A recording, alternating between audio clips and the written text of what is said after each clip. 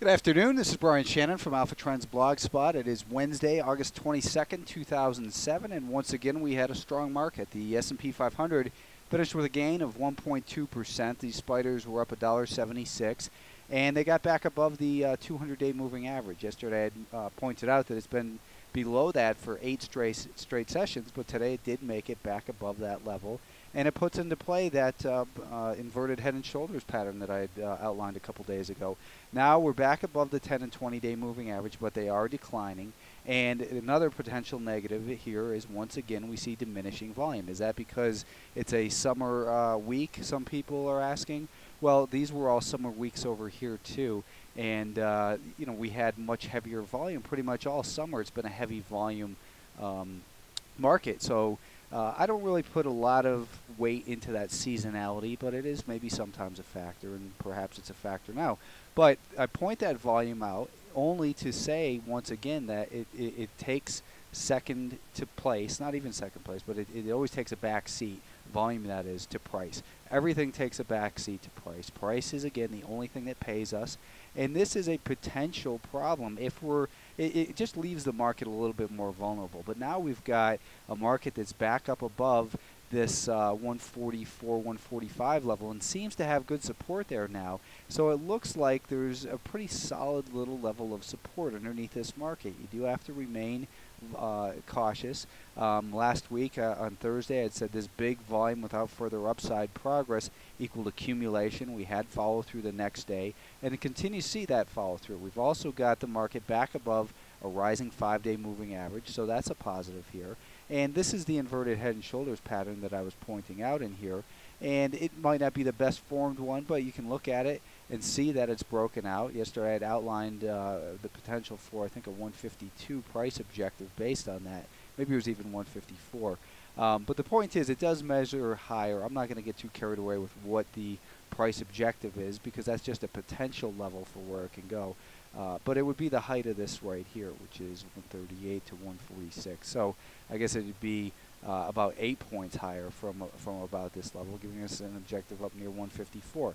154 is still a distance off, and it's hard for me to believe the market could get there, but that's not what being objective about about looking at the market is. Following price action objectively is what I try to do here, and that's what we're looking at. And we continue to see this pattern on the short-term time frame of higher highs and higher lows. So we continue to be in a short-term healthy uptrend. The intermediate-term trend has now turned higher as well, and we have that confirmation with the rising 5-day moving average. So I think that the support down near 144, and then I'd say 140, 143 below that seems to be where we're going to find support if this market does pull back from here. But it's starting to show good signs in the short term, although again on the daily time frame we've still got that declining 50-day moving average, which tells us that we have to be very careful in here.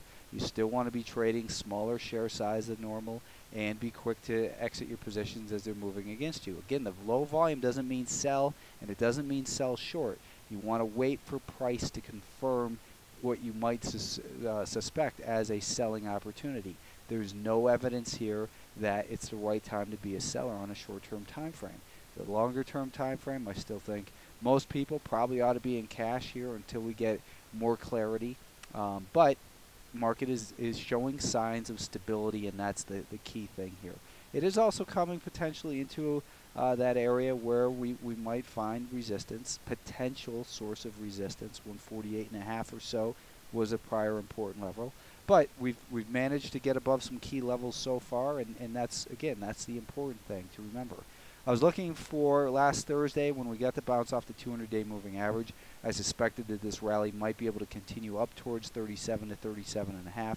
You can see it's right at that declining 20-day moving average right now, and we've got this 50-day moving average over here that's flattened out. So again, lighter volume in here doesn't mean sell, doesn't mean sell short. It means that if the sellers come back into this market, there's not a very strong base of support underneath it to hold it up, and that could likely lead to a retest of that 200-day moving average. So we're still not completely out of the woods yet, but when you look at these shorter term time frames, again, we've got a rising 5-day moving average. That's a good sign right now. I think breaking below yesterday afternoon's low at about 36.95 or so, that might lead to a little bit further downside, and you want to get defensive.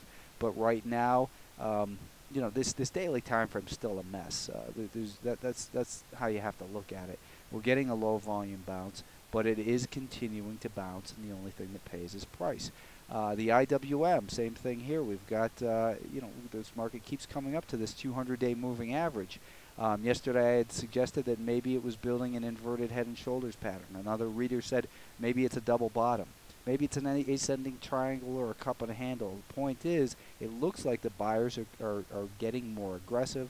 We see these higher lows in here, and we've got this resistance at $80.20 that if that's taken out decisively, then it puts it back above this 200-day moving average, and maybe we'll get a run up to the 50-day moving average right here at about 81, and that's where you would expect also a source of supply from this prior level of support. So although it's still showing signs of improving on the shorter-term time frames, the longer-term time frames don't really confirm that it's time to jump back in aggressively here. I still think you want to be careful overall. The Qs, the NASDAQ 100, this market, last week, again, we saw that huge volume without the further downside progress on Thursday, and that's where we've seen the stability and this continued rally. I thought that the 47 level had, you know, well, the 47 level had been a prior level of support back in here, and we'd seen the one breakdown below it, trap some shorts, they got squeezed, and then they took back control at that 47 level. Yesterday we were closing just below that 47 level. Today we're back above it. So now we've got a rising 5-day moving average. So things look better here, although the market has come a pretty long way in a short period of time. It also exceeded this Fibonacci level. You can see it gapped right up above that and held that level of support today. So that's what would be considered to be a reversal of this most recent downtrend. The fact that it was able to push past that 61.8% retracement of the weakness says, according to Fibonacci, that it's a reversal. I don't think that means that you rush in and buy everything, but we do have this continued pattern of higher highs and higher lows, and let's just continue to monitor that. I think that hopefully 47 will prove to be a level of support going forward from here, but again, there's still dangers in this market. We don't know if this is a bounce within a downtrend yet, but the buyers are showing that they are being persistent in here right now.